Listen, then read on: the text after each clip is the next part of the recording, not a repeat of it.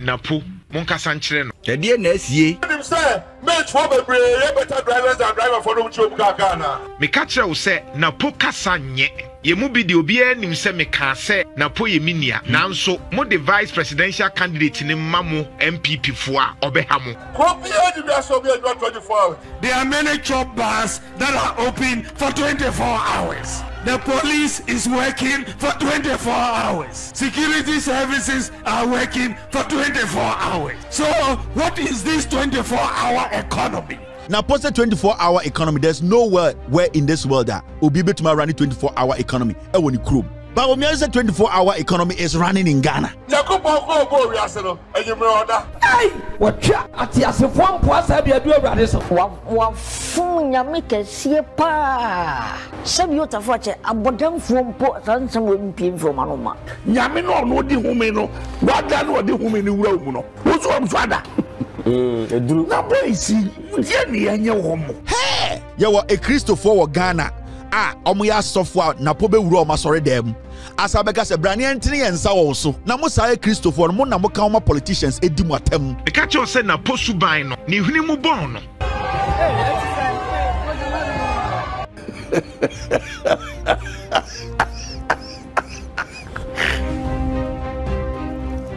GhanaWeb TV 2024 election by the United States Bebre Ura Napo ekwa abosu kan ekwa kasa ya wone no na boka Agyapong na nsem wo kan na manfo yi bia omo kyese nsem wo kan ne sebi obu nyame ani mutia na nsem bia wo kyerese driver ani ni mate betimi abaye professional achen driver na o kyire mu ensoso ngofo bebre kyerese se de o si kasa ne de we de nsem yi ase nana do Dr. Bawumia na aso compare bi ni ade nanso anka ne sa wankyere mu sa ye bekọ akotie se de wo sika asem no ma ne sipo na Wayoosi oboeski Opambour Kevin Taylor na Jantuah of Inshira FM omo react a omo aka ho nsem na ye ni kan tie ora Napo onabo Matthew Poku Prempe former energy minister they say Dr. Bawumia be president or be vice president yintie ne nsem a o kai kakra amanfo eka ho asem Kofi Addo 24 hours. Yakupon go we asero enyime oda bewa bi kwasa so kwa sorry bewa na ko 24 hour koromia o we na ko henya me bo sorry obia odim di o ka bia na ka 24 hour bewa efisa ekrobia wo we asibia aduma o say 24 hours no enya abai na ka o bewa na sebi aboso kan ne ka na me ma mo light na we 24 hours. Now, what do you know? Oba no partner Paul shift now. One never to us about. You can't tell you, or don't I said, okay, but Sarkodie 3 months after carrying us over 24-hour economy. I can't make us a discotheque. Now, then there's a very nightclub, also 24 hours. It's an open day, you're never very morning club, afternoon club, night club. Him say make for better drivers than driver for them chop Ghana. It's all true. No, you make all this year there. Who share the announcement here? Opambour be master. Oh, your master, three master, papa, na master, boni me boy. If they are master, we are master four. If they are master, we are master comfort. If they are master, we are true four. If they are master, we are 419. If you are master, we are the true four. Me boy, I know cast one version, you me boy. On chance some no wakasa beboa. Ya need the organic and beboa. Go for this konada beboa. Aha, Obama Bako school beboa. Obama Jumaye.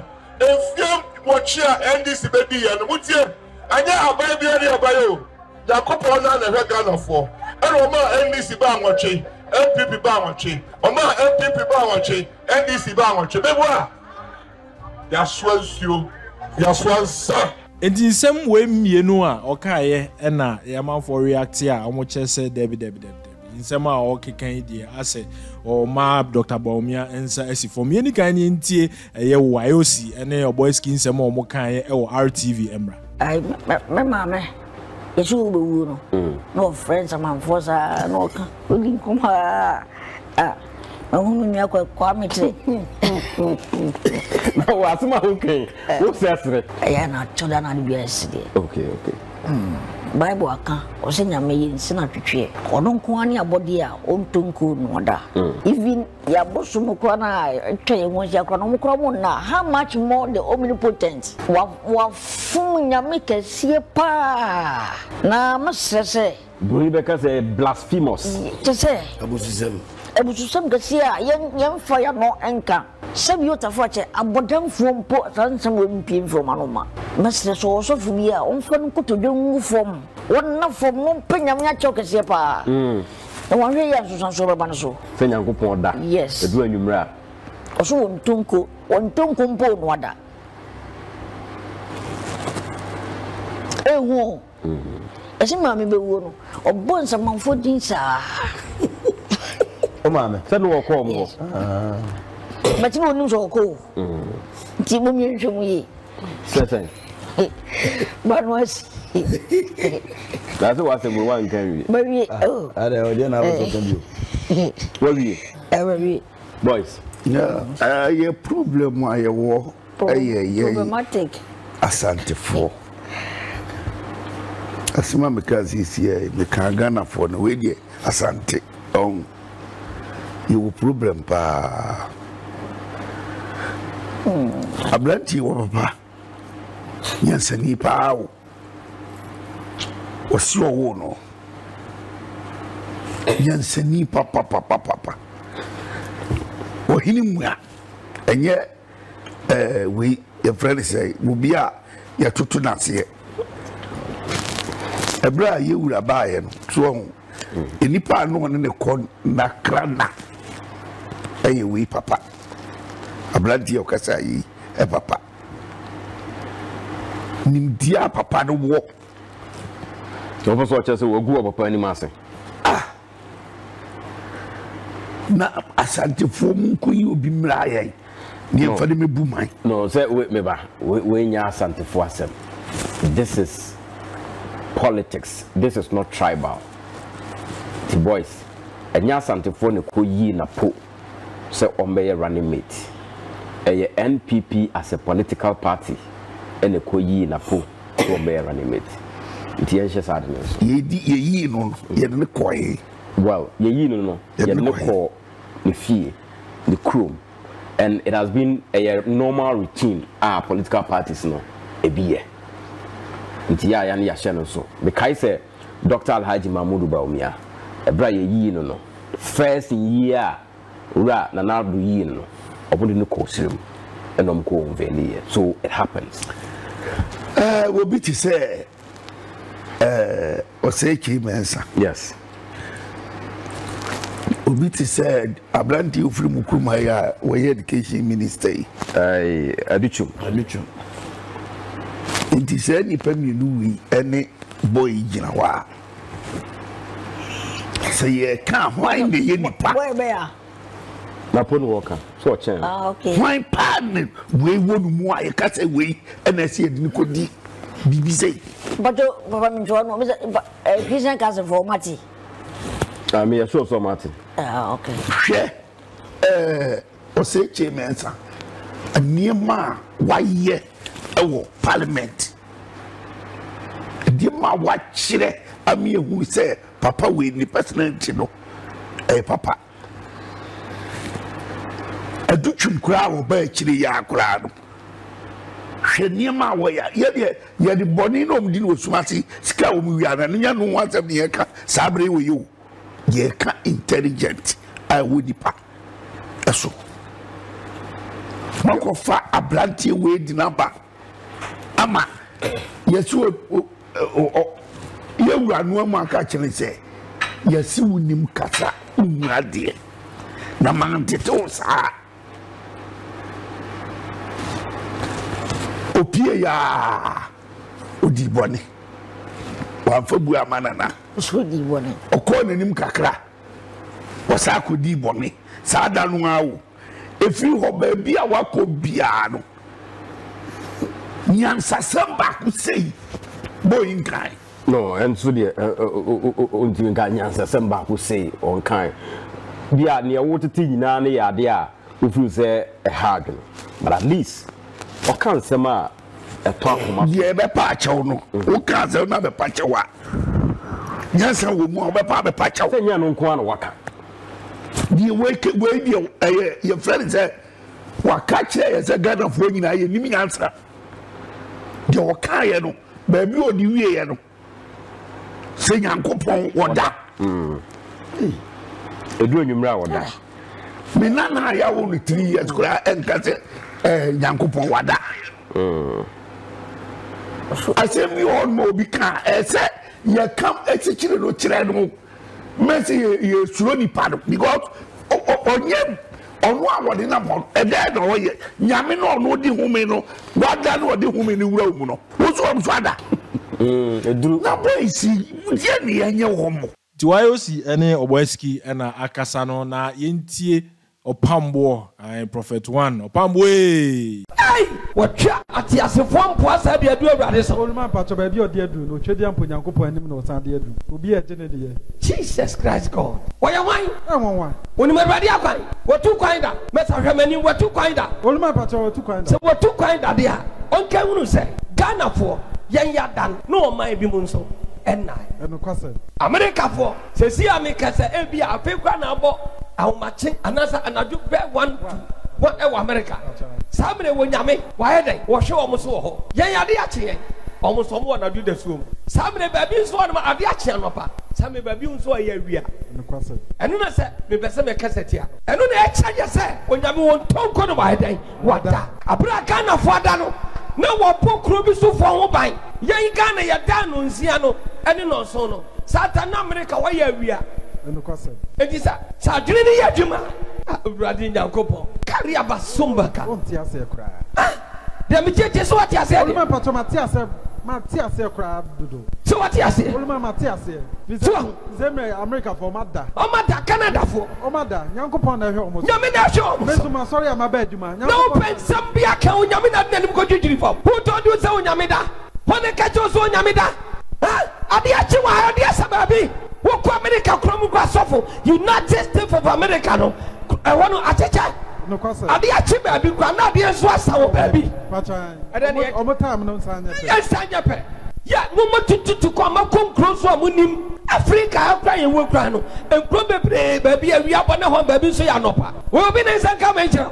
wo ye campaign message wai muna matututu kwa konkron me ma na tu kwa me tu kwa me ma na tu kwa sa me akasa me tu kwa na me besa me kwa baby ambesem ko metimi akọ na sase mu ya nso ha eno a Kevin Taylor odi bibi ma Dr. Bawumia ene Napo enye ize kura wo chese sanse mu yi Christian Council bet na hwa na omo asa akoti na omo nsa ade agu Dr. Matthew Poku Prempe na poso se omo ebompaye amano osi ekrobie ni wiase a ebetuma ye adwuma 24 hours ono ane flag bearer eye Bawumia ka kire say 24 hours is already running in Ghana, meaning enkofo mienu we omo jimi. And also, even the Almighty God that created the world sleeps. Or see, a Caribbean University, I bet to run the 24-hour economy. Now, Onyankopon kro boss Ronya Sasano, Sa Onyankopon or da. He, the Christian Council, the Peace Council, say, and we are software, Nana Pobu, Ebo Rawa, sorry, them.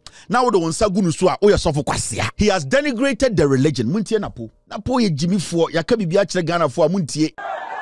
It's not possible. Kofi Addo so be 24 hours. Yakupon ko bo wi ase no, enyi me oda. Me wa akwa jimi. It's not possible. Kofi Addo so be 24 hours. Yakupon ko bo wi ase no, enyi me oda. It's not possible. Kofi Addo so be 24 hours. Yakupon ko bo wi ase no, enyi me oda. Bawumia say ono under this government 24-hour economy running already. Inti utie Bawumia. This is Bawumia. Muntie Bawumia. Today, I hear John Mahama has a new idea that he wants a 24-hour economy. I say, I don't know where he got the idea from, but it is not a bright idea. The 24-hour economy cannot be legislated by government.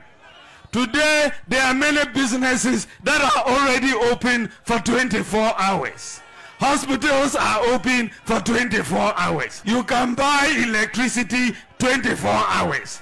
But because of the The 24-hour economy cannot be legislated by government. Today, there are many businesses that are already open for 24 hours. Hospitals are open for 24 hours.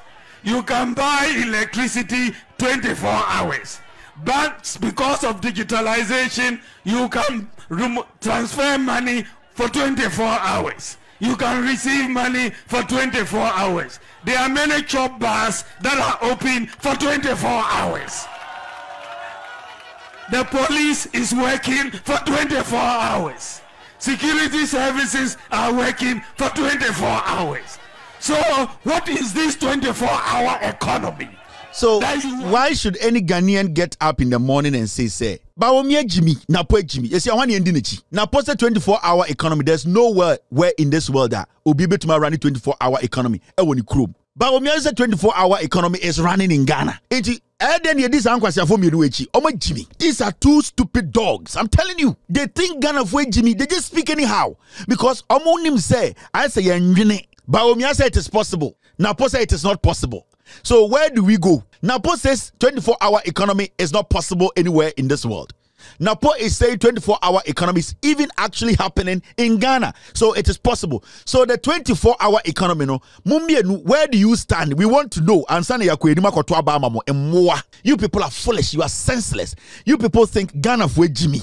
You people think Ghana for Jimmy. We are asking the MPP a simple question. Bawumia's 24-hour economy is possible because we are already in 24-hour economy. Napo say nowhere in this world, in Ghana, there is no 24-hour economy. Possible. You can't even sit down and think as matured men. Now, I was talking about Napo Ekase. Onyankopon kra obo wiase no onyameda. Hey! Yawa a Christopher wa Ghana. Omuya software Napo be wuro ma sore dem. Asabeka se brane antini yensa wo so. Na mo sae Christopher mo na mo kan politicians edi mo atem. You see, the most disrespected religion in Ghana is Christianity. And you know why? It is the leadership of Christianity and our politicians any opportunity denigrate the religion. Oh, say the kind of disrespect that politicians show the Christian religion, no, they don't show that same disrespect to the Islamic religion. Because with them, they don't play with those kind of nonsense. And you are going to say, oh, Napo say God. I am saying Christian religion because Napo onyem Islami. Even though Muslims esum nyankopon and again Christians esum nyankopon, I am speaking as Napo coming from a background also oye Christoni, because me I know for a fact kremoni papa bi o Ghana bi ani wo beto abama Napo ene Bawumia, because one in kremofoni say Bawumia or munafiki or pork. And a two, in Kremofoni him say, Napo na one Bawumia na mukrampo no onje onyankopon di omum believe say onyankopon eye omnipotent, onyankopon a the beginning and the end. Omugi say onyankopon eye papa bia otia konwa bim osora no passes na akodi dokono no abeda. This is how they think about God. Napo jimi we na agene ne say onyankopon e papa bia otia konwa fitaa bim ohye eye de na bodwe white anopa na wedware na obetena konwa nim ebo 12 na akoteki nap na aba. His level of thinking, Napo ejimi to the point to say Napo cannot even think beyond a daycare student how they think. That is how he thinks. Intino to me jina ni pedimika say onyankopon kura da. Onyankopon no boy kura oda. Intina pa adwunu ade sa nyame ada. Na sa jimi we na watam oman ahye ni nsem. We opepa ne to a oboso de ahye na num no wedi. He is very foolish. And these people, let me tell you, you don't hand over a country to any brain. Nana Jantuah is journalist or Juma ewo Inshra FM. Wakasa watch say o 2 MPP for say wan hwe ya almost abesit form abra omo choose Napo na ono de onimo Napo pa watch say ni nsem kan e bi no emwada Napo monkasa nkyere no de na asie tobo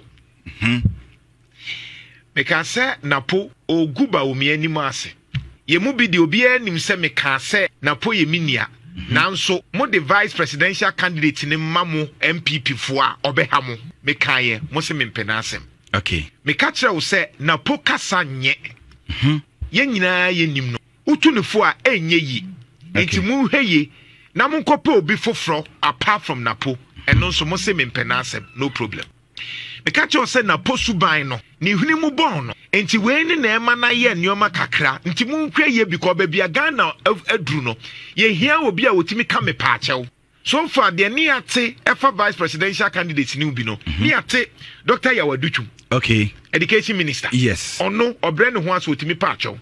Ni ate leader. Honorable Sechi Mensa. Yes. Ono onim kasa na adwimu do wotimi pa achew. Yes. Ni ate Kwabena Agyapong. Yes. Oyobi a nani so ohye na so obuade wotimi kasa yie.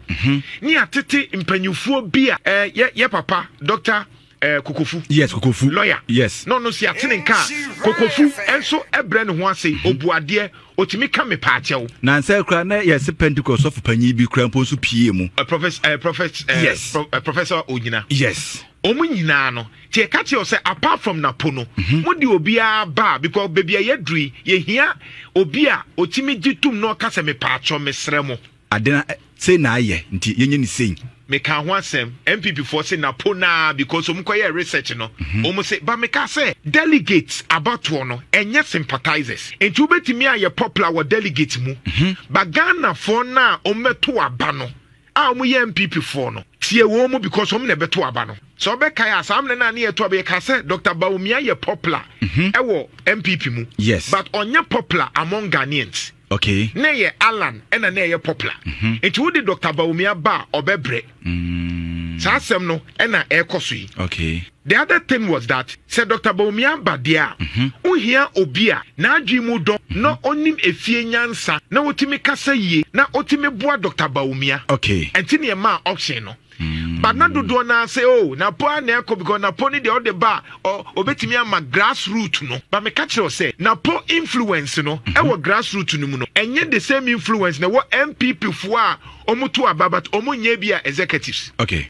Into ba Ashanti regional ye wo won na omuto aba ma MPP but omunye MPP e bia card bearing members. Okay. Or ye MPP ni. Yes. Sa nipa no oye different enti delegates there utimi man bribe. Yes. No agisika akoto ama but enye bribe no na wode ma wona omoto abama MPP no dabi do anodo MPP no. Yes. So we check Japan na uba outside ye research wa ha between Dr. Bawumia and Japan no. Okay. Na dodo na mu ye MPP for no a mu nye delegates no mu pe Japan. Okay. But not delegates no dodo na pe Dr. Bawumia. Okay. What did they make? Yes, Matthias ye pa. Enti Dr. Bawumia say obre bra obre ni nyina ne say ye wo MPP for dodo na bi o hye ho a won kasa. But so beto ma Dr. Bawumia no aye problem. Aye 2 and 2. Aye onhu se won to ma no. Okay. Eno no ehihye ho.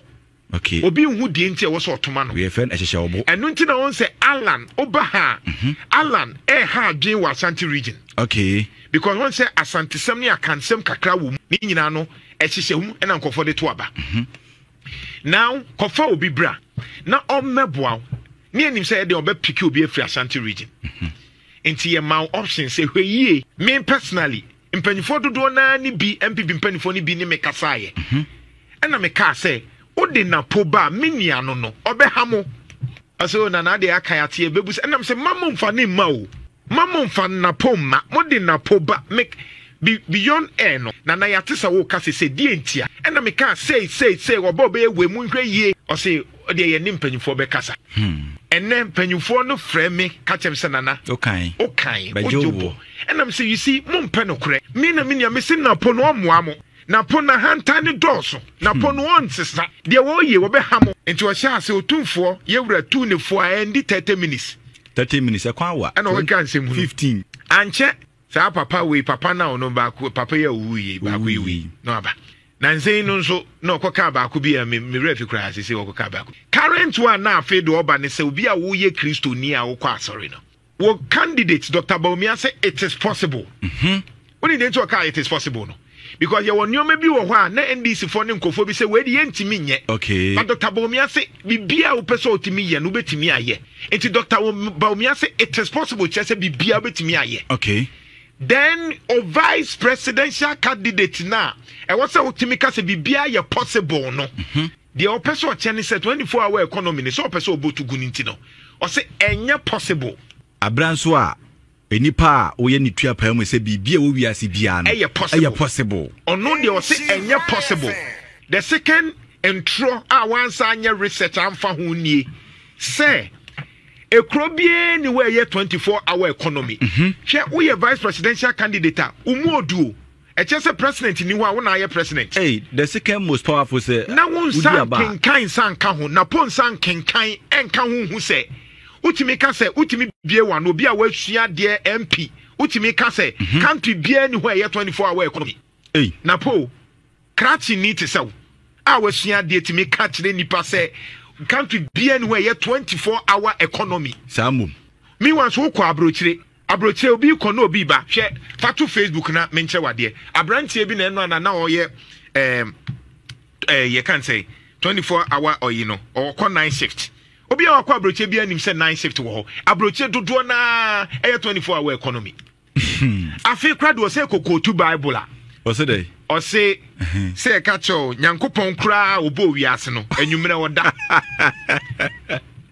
muntie enyoma kakra me bese mutie enyoma kakra between ne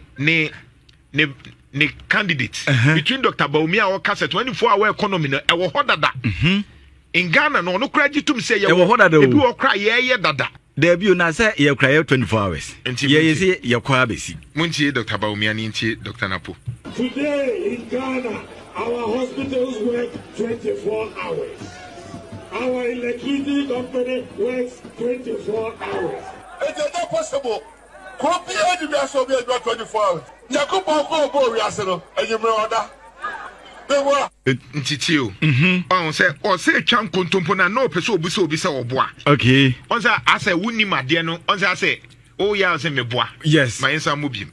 Today in Ghana our hospitals work 24 hours. Our electricity company works 24 hours. It is not possible. Kofi Addo be so be 24 hours. Yakubon ko bo wi asero enyimre oda. I was me boa. What chan kontompa. Yeah. Nana. Aye. Efa nyankopon kra obo wiase odai. Oso oda. Ma me fa nko Bible mu. Hey sa na enko. Yes.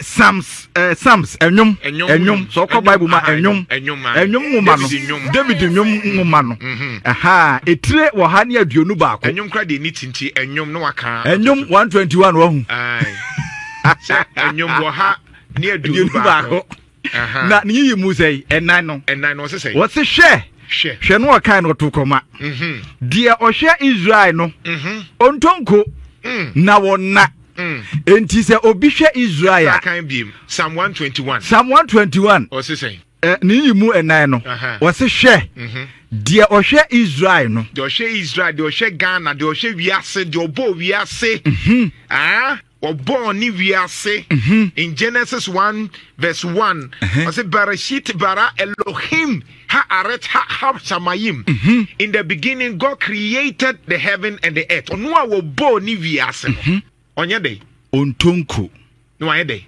na wadampo he does not slumber he does not sleep he does not sleep nani mo no dwe afi do bi koka so na se nyankopon eje na homeda and am say ye can rest in your sleep oh yes je wa home say me yesu am say oh je wa home yes je wa home ni say obekwa aba but say bia wabre enti je wa home num nsuo kakra eno nche se wada enti nyankopon oje na home wo bra wo bo ni bibia wie ni nche se nyankopon ada abusua adwumapa on demand service for na ekase adwumapa on demand for say o pese wudi dwuma bia nkankangana fo am wabrochire a obehia nipa didi so ya tilers anasa building constructors fashion designers chese auto mechanic bia o pese wudi sa dwuma bia ma no obekọ ye app no so na wa download adwumapa on demand service ayesa so abekọ www.adwumapa-on-demand-service eno so obekọ ko hu adwumadi edi nyina